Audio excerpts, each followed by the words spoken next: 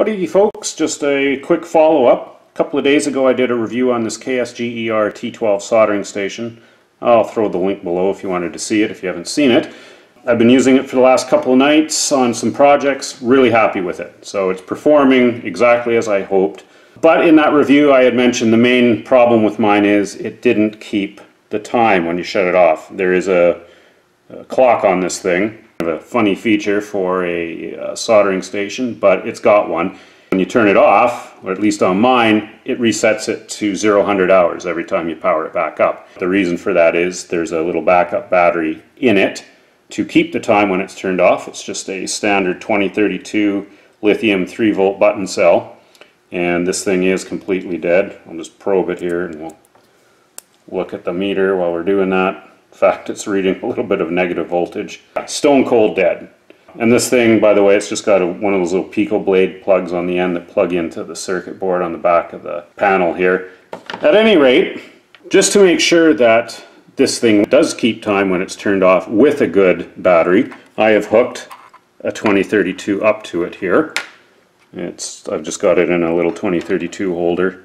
And I've got it plugged into the board. And what we'll do to make sure it's working here, we'll just zoom into the display. And we'll set the time.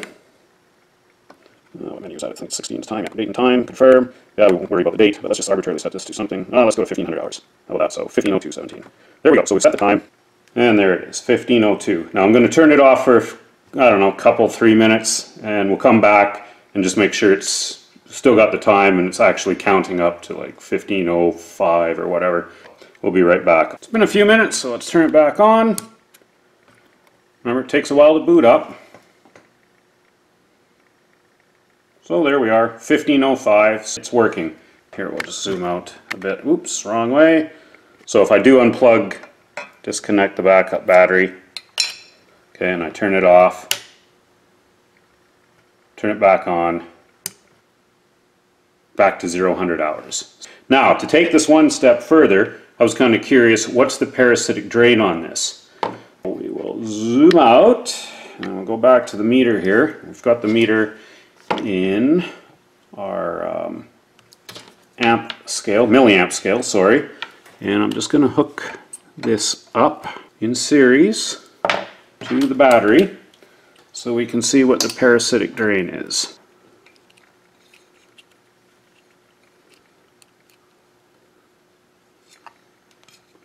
Make sure nothing touches. So even when it's plugged in and powered up, looks like there's a parasitic drain of about 67 microamps. 0.07 milliamps. But now let's turn it off and see what the, here we'll go back into microamps.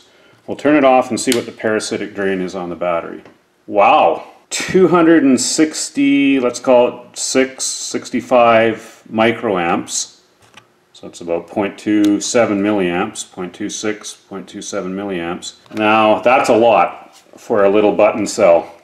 Let's get the handy dandy calculator out and figure this out. So a little button cell like those, 2032s, they've got roughly 200 milliamp hours of capacity in them. Meaning that if you put a 200 milliamp load on it, the battery would be dead, or at least down to an unusable, workable voltage in an hour, in 1 hour. We'll take the 200 milliamp hour capacity and then we'll divide it by 0.26. 0.26. So in 769 hours that battery will be depleted with that amount of parasitic drain on it. And as far as number of days that is, we'll divide it by 24 hours, 32 days, so roughly a month. That's a no-go for me. If I had to replace the battery every month to keep the time, no way. So I'm curious if anyone else has got one of these KSGER T12s or different brand. If you do have a battery in it and it lasts longer, you know, this might just be a fault with this one, that it's got such a high amount of parasitic drain keeping the clock memory up and running. Or maybe they're all like that, and if that's the case, don't even worry about the battery, just yank it out of there like I was going to do all along. Looking at the glass half full, if you do yank the battery out, every time you turn it on, come on, your clock naturally resets at 0-100 hours. So, and it will count up from there so you can kind of tell how long you've been working. Look at it half full. If you see 2 hours on there after you've been working on the bench, you know you've been sucking solder fumes for 2 hours. Cheers, folks. Have a good one.